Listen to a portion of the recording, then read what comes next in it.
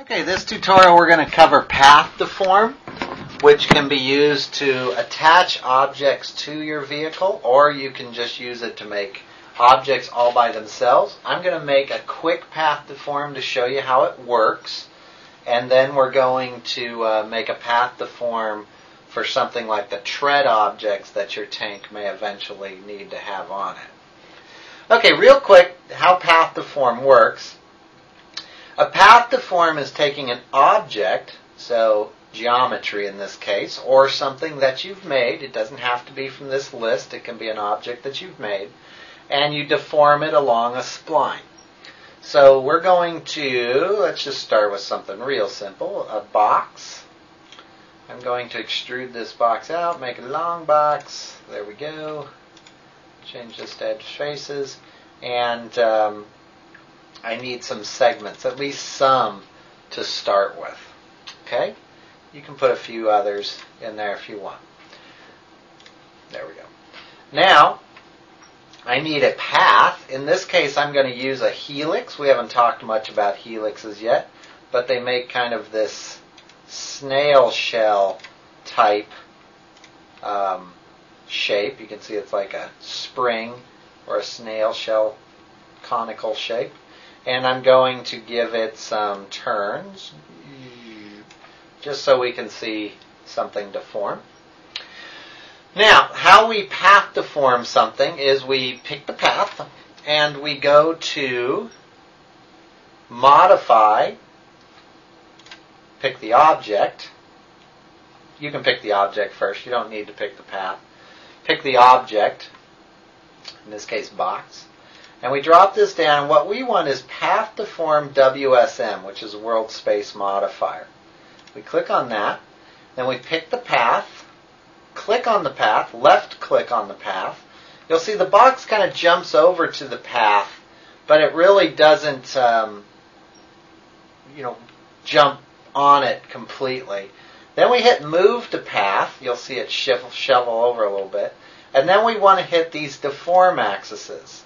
And what this is going to do is switch our box around to different axes until we find the one we want. You can see in this case it's kind of lined up to the path. And then we just move the percent bar, and you'll see that our box will follow the path or deform to the path. Now, if the box doesn't go all the way to the top of the path, that stretch, we'll just stretch it out, and we'll move it up. Stretch it back down a little bit so it fits. Move it up. Now you'll see that we have a very bendy piece, or not a bendy piece. It's got little angles in it. That's because we don't have enough segments. We can go back down to the box piece that we have here, and we can add more segments, which will make it conform to the curve better. And you only want as many segments as you need to make it actually turn. There's some other things in path deform like twist, which will twist it around if you want to do that, and rotation, which rotates the whole thing around. In our case with a box, it doesn't really matter. So that's a very simple path deform. Remember, you can path deform your own objects, which is what we're going to do next. So I'm going to delete this. I don't need this either. And what I'm going to do next is I'm very quickly going to make a wheel well for a tread to deform to, and we're going to make our own path from the wheel well. So you'll recognize some of what I'm doing. Some will look a little bit new. In my left viewport, I'm going to drag out a cylinder. I'm going to knock the segments down a little bit. And I'm going to knock the sides down a little bit. There we go. I'm going to go to Modify, convert this to an editable poly, go to Vertices. I'm going to grab half of these vertices, and I'm going to move this out, which is going to make this hot dog looking shape. I'm then going to scale up one side of it a little bit, and we'll make it flat. And I'm going to move this little vertex over a little bit, and this one over a little bit, so it's nice and smooth there. There we go.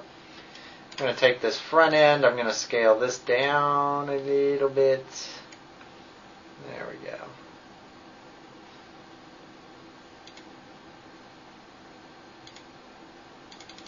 Actually, I don't like that as much. What I'm going to do is I'm going to scale this up on one axis. There we go. And now we'll do the whole thing again. I didn't like it before because I was pinching the front end in a little bit, and that's not what I wanted to do. Let's scale this guy down. And down. We'll have a hot rod looking tank there. Okay, that's more like what I wanted. Now, I need to make a path for my treads, which are going to roll around this outside piece, to follow. I do that by grabbing edge, clicking this little guy right here in the center, see that piece there, and hit loop. And loop is going to loop it all the way around. We've done this before with some simpler objects. And then we want to create shape from selection. I'm going to call this tread path. I'm going to pick smooth as my type. That's going to make it nice and smooth. And now, if I can get a hold of it, I have a tread path. Except I'm in the wrong, there we go. Right there. See, my tread path is right there. And it fits right over my little wheel well. Now I need something to do the path deform with. I'm going to go over here and grab box. And I'm going to make a box, even though this is a very solid box, because I've got way too many segments from the last tutorial in there. There we go. Knock all these down, and one of these I want. There we go. So I just have 1, 3, and 1 segments here. You can see if I isolate this guy. There we go. You can see that's what my little box looks like. And all I'm going to do with this is convert it to an editable poly. Go to my vertices. I want it to be a little bit flatter because it's a tread piece. I'm going to grab the sides and pull them back a little bit just to give it a little bit of shape. There we go. And I'm going to pull this middle piece back just a little bit so there'll be a little bit of a space in between. And we'll exit isolation mode, go back to our original here. Make sure everything's kind of lined up correctly. Okay. And I want to rotate this guy around a little bit. There we go. I'm rotating it around so it's facing forward. Try to make sure that you have all these pieces you're going to path deform on nice straight lines. You can see that I rotated at 180 degrees. So it's going to be facing forward is what I'm after here. Okay, now we can go to big screen mode. I'm going to zoom in here, and we're going to make one clone. One clone. Put it right where you want it to line up to the next one. Right there is good. And we want a whole bunch of them. And I'm going to guess I need about 60. And there's our treads. You can see that looks like it'll wrap around that piece pretty well. Here's the trick, is we need to attach these. So at this point I need to click attach and select the first one. And then I'm going to attach each one. Now I could just click on them down the row, or you can click attach list. I know that these are called box because they were a box, so that's easy enough to figure out. You'll see, there we go. And I'll hit attach, and now they're all one object. So when I move them, they're all going to move together. Okay. And that's a rendering error that you just saw there on my screen. So there's nothing under there.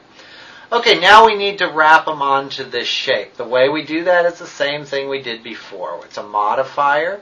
It's called Path Deform WSM. Don't use this one. It doesn't work as well. Use that one. It doesn't work for this instance. Pick path. We click on our path. It's going to wig out. It's supposed to.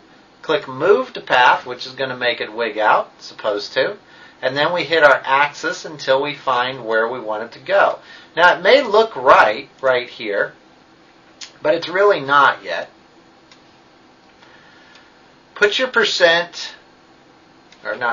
stretch to 0, and then stretch it around until you see it connect. Right there. And now I have treads on my tank. These treads can also animate if you would like. And the way you do that is you just hit Auto key, %. Actually, I'm going to move this over to 100. And then I'm going to make the %. I'm going to make mine go real slow because they don't show up on the video very well. Auto key, and you'll see that they move, and they'll move along the path. So you can replay that part if you want them to move. You don't necessarily have to.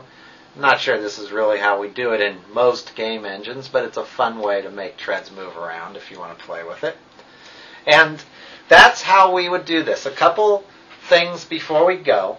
If you're going to path deform something, texture the object before you path deform it when possible. It's a lot easier to texture it before it's path deformed. Also, texture the object before you clone it so that you don't have to texture it over and over and over. You only have to texture it once, then it clones with the texture on it, and you're all set.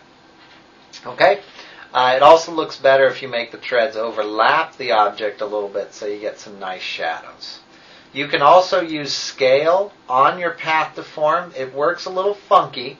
The axes don't exactly line up, but if you wanted thicker pieces, you could make them thicker, or, no, not that one, it's this one, or you could make them longer pieces. So it doesn't work exactly like you want. It's based off its original axis before it was path deformed, but you can poke around. If you get pieces that look like they're inside out, which is possible, all you need to do is go to Material Editor, make a new material, either put your textures on it or color it, and make it two-sided and drop it over onto the object.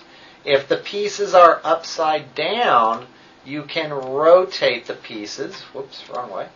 You can rotate the pieces, wrong way. You can rotate the pieces, right way, and flip them the other way if they happen to come in inside out, which is possible. Don't use this button, that was wrong. Use that button right there. Okay? So, a couple different ways, but that's path deform. Go ahead and play with it, and it should work pretty well for you.